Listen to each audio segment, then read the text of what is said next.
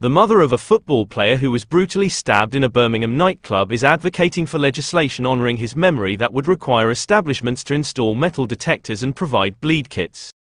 On December 26, 2022, Cody Fisher was slain at Crane when a big knife was brought into the club illegally. Tracy Fisher stated that the venue had blood on its hands, and that the security that evening was under investigation by authorities.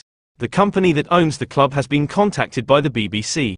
Following their conviction for murder on Monday, Remy Gordon, 23, and Kami Carpenter are scheduled to be sentenced on April 8.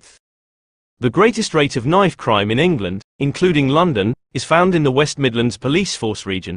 Mrs. Fisher stated that bleed kits would have saved innumerable lives, regardless of whether they would have rescued Cody during the incident at Crane. On the dance floor, her son was singled out by a gang of people wearing masks, who battered and headbutted him before stabbing him in the heart with a 6-inch blade.